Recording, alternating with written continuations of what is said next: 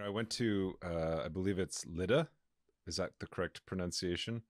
And it was part of the Palestine Festival of Literature, or PalFest. And we pulled in, we were in like a tour bus, and we pulled in, and the tour guide came out, and he was like, kind of like really, he was really upset. And he's a Palestinian man, and he came out and he was like, can we just like leave the parking lot? And we're like, sure. And so we left the parking lot, and he said, this is the site of a mass grave.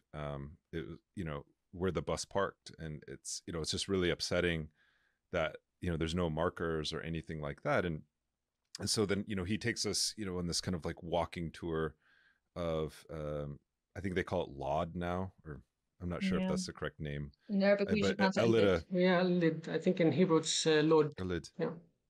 Lod, yeah. So we were walking, and we get to this mosque that's all boarded up, and it was where there was a massacre during the Nakba and the so-called 1948 war.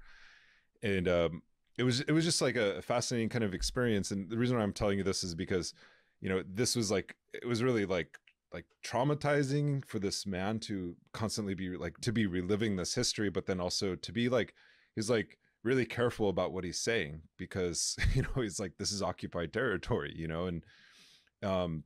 and just talking and narrating this history. And then we walked by this empty lot. There was no development. It was very strange. It was just a lot that was kind of empty, and there was a trash bin in the middle of the lot. And he said, oh, by the way, this is where George Habash was born, and this was his house. And they destroyed his house, and they just turned it into a dump.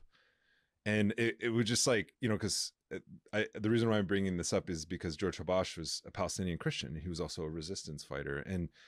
And I was just sitting there thinking, like, this isn't some sort of like accident. All of this is intentional, the creation and the recreation and the reconstruction of a landscape, right?